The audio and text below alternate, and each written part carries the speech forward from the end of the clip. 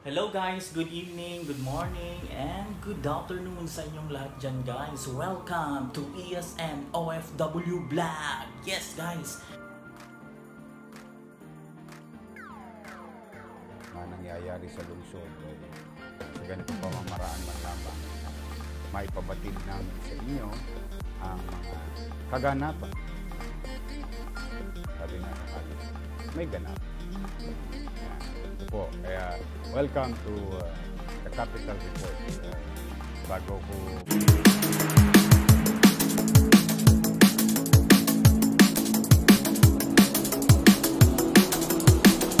August 10, ginawa po natin noong August 10 alas 10 ng gabi sapagkat a week before that nilinis natin yung isa na namang heritage site ang City of Manila, yung tinatawag na Romanong Pin statue. Yan po ay nabalitaan ko kasi na maraming mga kababayan natin na nagpupunta sa Maynila, particularly sa Binondo, dahil sa food trip. Marami daw mga food trip. So, what happened, itong statwa na ito, dito na ipangalan yung kalye ng Pin. Ayan, si Roman Pin.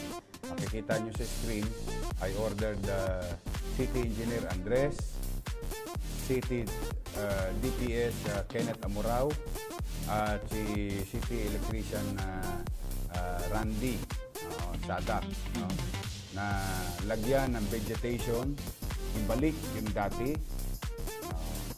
ibalik yung paano siya, at alisin ang mga kable, gawin ng malinis, kaigay-gaya yung lugar. At nung Sabado nga, nakita natin, as you can see, round the clock. Ngayon po, ano na po yan? Kompleto na. Nakita nyo naman na pinost namin. So, maraming salamat sa ating mga kapwa empleyado dito sa ating lungsod. At sana po sa barangay o sa mga community members o part of the community, lagaan nyo na lang po.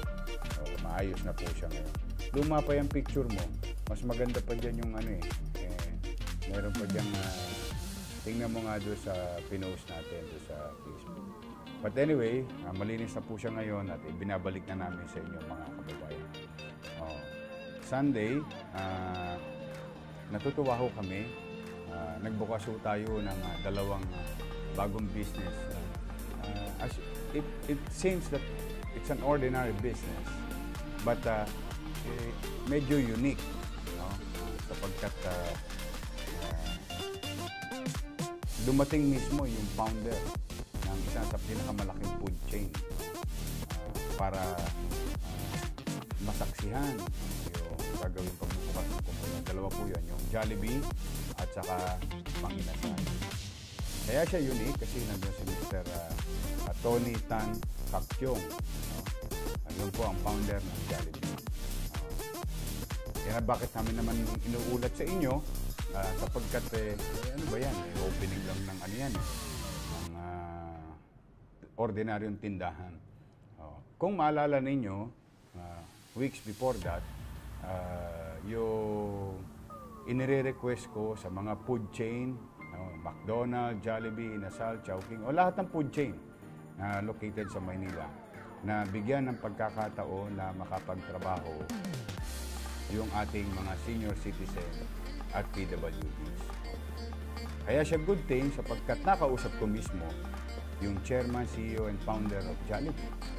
Nagkaroon kami ng chit-chat, small talk, at sabi ko sa kanya, baka naman po pwede, bigyan mo ng pagkakataon makapagtrabaho yung aming mga senior citizen na kaya pa. Sabi ko, you've been doing that in abroad, especially McDonald's. Why not do it also in Manila? Kasi naniniwala ko, marami pang mga senior citizen na gusto malibang, maging produktibo pa, madagdagan pa yung mga bagay na kanilang pinagkakabalahan.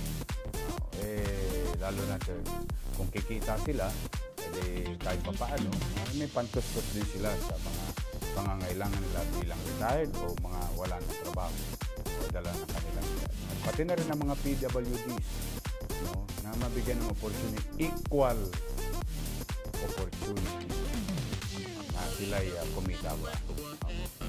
good news, mga kababayan. Mukhang matutupad ito. Itong ating pakisuyo. Sa pamumuno na rin ni Fernan Bermejo ng ating peso, na isang bata rin. Alam niyo yan, si Julius, yung nasa likod ng camera, 21 years old lang ho yan. Bata pa. Sino ba sa inyo dalaga?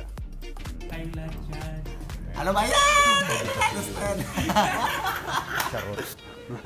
Kapalo. Aray ko. Hindi ko. Sorry, Ano ba medyo yan? masyadong makatawa. Medyo umimpis na. Medyo umimpis na. Nagkaroon ako ng infection. Kaya lang, hindi ko naman na makuha magpahinga. Pakachallenging ng Maynila. Pero malayo naman yan sa bituka. So, yan po. At sana mangyari nga na ilang linggo o ilang buwan simula ngayon, mailatag na yung pagkakataon sa mga PWDs at senior citizens sa lungsod ng Manila pagtrabaho. I'm happy for you, Lolo, Lola, mga lolo at lola ko at sa ating mga PWDs. Okay? At kasama natin dyan na nagbukas si Vice Mayor Hani Lacuna. Ating mabuti.